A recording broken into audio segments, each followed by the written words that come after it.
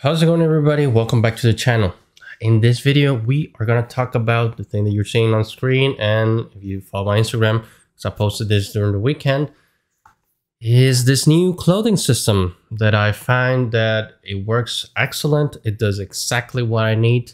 It can allow you to get custom clothes for your metahuman in a much easier way than going and skinning or even swapping bodies. Not only is it easier, but it also has clothing simulation, as you can see from the video. So let's get started. Now, before we get into how to use it, we need to install the plugin first. So let me show you. All right, here on the website, once you get in, you're going to see that you have various types of subscription, because this is a subscription modality. I'm going to be doing the $30 a month. You pick the one that's better for you. However, once you create the account, and if you haven't used it already, like I have, you should see a button for the free trial. They do have a free 14-day free trial that is great for you to test everything out. It has everything, all the things that I'm going to show you in this and coming videos will be available to you with this free trial. Now, after you've subscribed, all you have to do is go into your account and then go into here, download Udrapper installation. This is an exe, so you're going to run it as a regular Windows application. I think this is only for Windows. I'm not sure if there's for Mac or Linux, but I think this is only for Windows. So then you have the UE5 sample project. This is a UE5 sample project. It's not for a UE 5.1. However, Udrapper does work in UE 5.1, and it even has a 5.2 preview accessibility. However, I'm not touching anything 5.2, so let's just stick for 5.1 until the official release. Now, once you've agreed to the terms, you're going to get to this part from your exe, and this is the part where I want to show you that if you click here, you're going to see all the Unreal Engine possibilities. Now, I do not have 4.27 or 5.2 in my system. That is why it's not checked.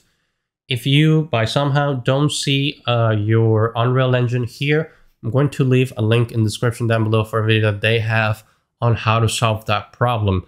But I have installed this into a different drive, and Unreal Engine is in a completely separate drive, so I don't see why this would happen to you. But if it does happen, there's a link in the description down below if you don't see it checked already. Now just click next all the way through, select where you want to install it, and that is it. You don't have to do anything else. Once you're done installing the plugin, you have to, of course, turn it on here in Unreal Engine. So if we go here into plugins, we're going to search for Udrapper, and you're going to see that I already have it selected. Once you select it, it's going to prompt you to restart like every plugin here in Unreal Engine. Just restart your project and you will be done. Now, once you've restarted your project, you're not going to have this drape editor like I do. I'm just going to close that out and show you how to bring it back. You should just get a metahuman. We'll talk about doing it with a separate skeletal mesh in another video, but for now, we're going to do metahumans. So you have your metahuman here. You can do it in the blueprint as well if you want to, but I'm just going to do it here in the metahuman that's on the scene. And all you have to do is go to body. Now you're going to see this new thing here called Draper. Once you have the plugin on, this Draper thing should come up, and all you have to do is click add. You just click add once, and that is it. You don't have to click it again. Now what this did is it added a collider, a simulation, and a garment. So the garment, this is where your clothes is gonna go, and we're gonna do the simple part on this video, and then we're gonna build on doing more complex things because I am going to be experimenting with jackets, with armor, and all that. So just for this video, just so you guys can follow along and configure your simulation here easily. Now, once you have this, thankfully, they also have some outfits for you to try. And these are the outfits that I have right here, and you can get them from the ready to wear. If you go into the ready to wear section, you can see that they have some outfits here that are for free. These are exactly for you to just test out the system.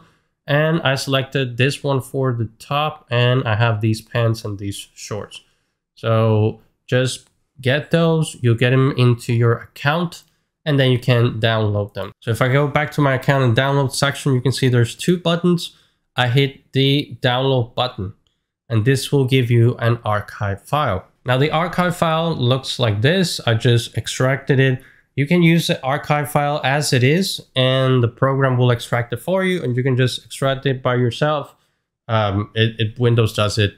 It just extracts it. It takes no time. So, but this is how it looks. And in here, there's a bunch of things that, again, we're going to talk about in a coming video when we do the more custom clothing. But for now, we'll just use what they give us so you can try this out. And all you have to do is go back here to Unreal. All right, now once we have this, what we're going to do is, in this case, I'm going to do archive because the folder that I already have a simulation that I did for the sequence. And I want you guys to see what happens if you do this from scratch. So if I click on archive, I go here to tutorial, select this. It'll take a little bit, it's going to extract it. And as you can see, I have the pants on, which they are looking okay. Now you can see, usually you get a message. I didn't get a message this time. I don't know why, but wrap should be on. So if I click on wrap, you're gonna see this is the message that I was talking about. So this garment was saved wrap with different character mesh. Click OK, and you see that it unchecks wrap. Now the reason why wrap is so important is because when you're simulating, you want your garment to follow your character. If it's not wrap, it's not gonna do it. So in order to correct this problem, we need to use the draping editor, which actually runs while it's in simulation mode. So make sure that you go into these three dots up here, you click here, and instead of playing select the viewport, you play on simulate. All right. So now that we've taken care of that, we can go here and we click on edit, and edit is going to give you this window. This window is the Udrapper editor, which I decided to have it here. You can actually float it and have it floating. You can put it somewhere else. I just like having it here. Just put it wherever you want. And it comes with several things that, again, we're going to look at in the future. But for now, what interests us is the fact that we can hit save while this thing is running. So I'm going to click simulate. You can see how the pants moved a little bit. That means it's simulating. And I click this little heart, this little diskette. And it has saved the simulation. And now if I go back to my garment, I can actually wrap it. And the reason why I can wrap it is because it's already simmed on top of it. So now it will work well in Sequencer. Before, I actually tried this without doing the wrapping, and it was going a little bit haywire. So make sure you do these steps before you actually go into Sequencer. Now I want to give her something for the top because that doesn't look good. So I'm just going to go and click on Draper Simulation. You can click on Add Component and just type drape. And I think you can see this. Yeah.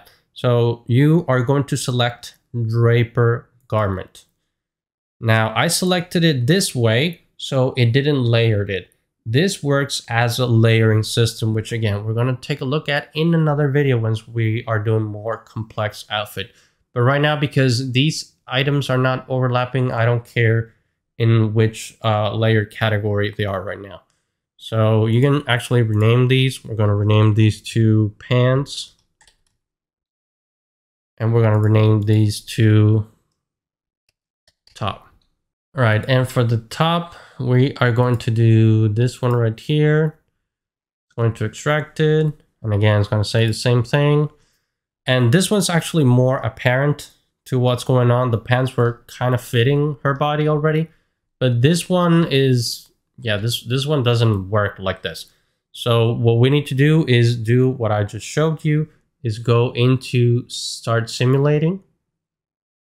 You can see that actually pops, and she is wearing this very well right now. And all we have to do is click on save, stop the simulation, and they stay in place. All right. So make sure you do those and your character will be fine. As you can see, it fits completely well. Now to further show you that this can work, what I'm going to do is I'm going to create a sequence. I'm going to create a new sequence actually. I'll call it tutorial test. And everybody knows how to create a sequence and all that jazz. So I'm just going to throw in my character here. And if we go into the MetaHuman control rig, get the shapes, you can actually see how these work. If I bring this up, you can see that it actually bends and folds with her. The frame rate is very choppy because it's a simulation. And this is what I meant when I said that this wasn't meant to be used for real time. And everything works well. Let's show it with an animation. So I'm going to get rid of control rig. I'm going to get rid of this. We don't need this either. And I'm just going to add an animation here. Let's do a backflip so we can do something different than the one you saw from the video in the beginning. Now you're going to see that she does that. The pants are staying on, but this thing is left behind for some reason. We need to fix this problem. So we're going to go into details. Let's look at what happened. It's good thing that these errors happen in real time. So again, I wasn't planning for this, but it's good that this happened because now you can see what happens when wrapped is not turned on. Because wrap isn't turned on, once she moves, she completely loses the clothing that's right here, just floating. So if I click wrap, you can see that it pops right on her. And when we do the simulation, you can see that this clothing actually follows her. All right. So you can see that working pretty well, backwards and forwards. And the hair is going crazy. I wish the simulation of the hair were as easy to manage as the simulation for the clothing, but simulation for the hair can get very crazy sometimes. So yeah, she's Chewbacca again. Usually the way that I get her hair to go back to where it should be is going into body and just click on here where it says custom mode, just change it to animation asset and it pops back up and you get normal looking hair. Now, I know this is flickering a little bit. That's because I'm running in a lower setting just so I can run the simulation while also recording without any issues. All right, everybody, that is it for this video. Just something for you to check out.